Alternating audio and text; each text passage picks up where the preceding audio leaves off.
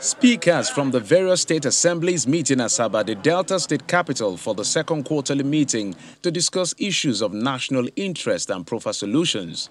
Please, let's applaud him one more time.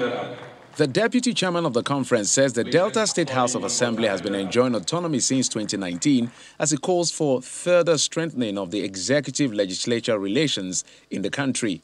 May I therefore commend our chairman and all other stakeholders who worked assiduously in resolving the issues of financial autonomy to state houses of assembly.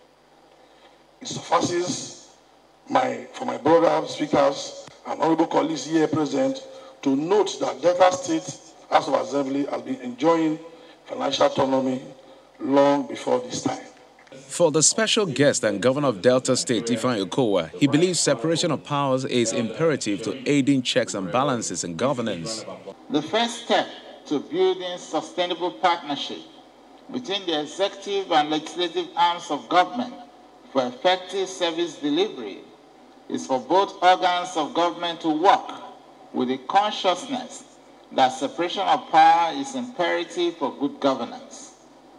Each must realize that the principle of checks and balances, as constitutionally provided for, is to prevent abuse of power, which, if allowed to fester, will ultimately circumvent the rights and will of the governed.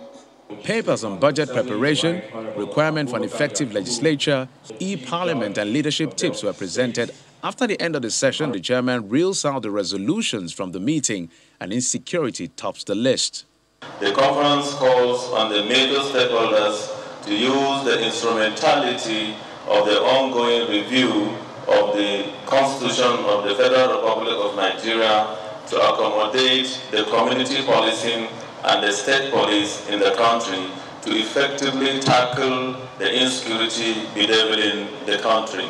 The event rounded off with an inspection of some ongoing projects executed by the Okowa-led administration.